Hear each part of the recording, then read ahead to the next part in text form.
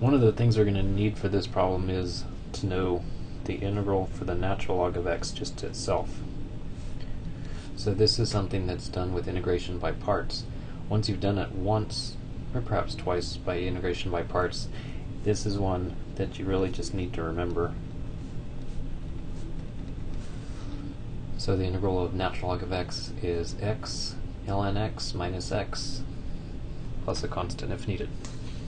Okay, so to integrate natural log of x being squared, what we'll do is factor it as the natural log of x times the natural log of x. And there isn't too much of a choice. We've got a u and a dv.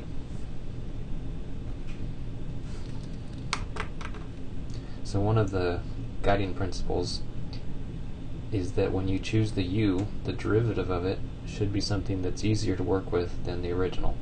And that principle happens to work here, because if you let u equal that natural log of x, the derivative of it is 1 over x, which in most cases is easier to integrate.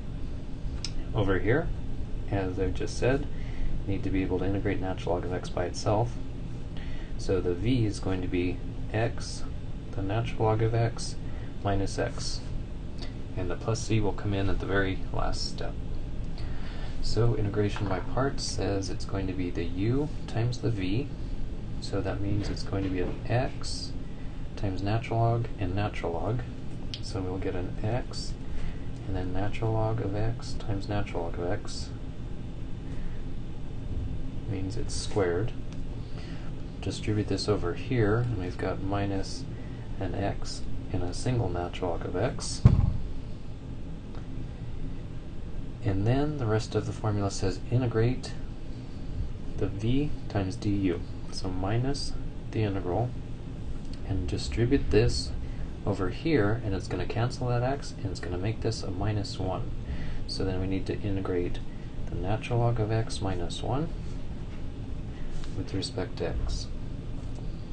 So once again, here's the integral of the natural log of x. So let's see, x, natural log of x is squared minus x natural log of x. And then this is going to be x natural log of x minus x with a negative sign applied to it. So it's going to be minus x natural log of x plus an x. Then we need to integrate this, which would be, well, with these two negative signs, it's actually going to be positive x. And there goes the plus c. And then let's see what we can combine. Well, these two can be combined, there's two of them, and these two, there's two of them.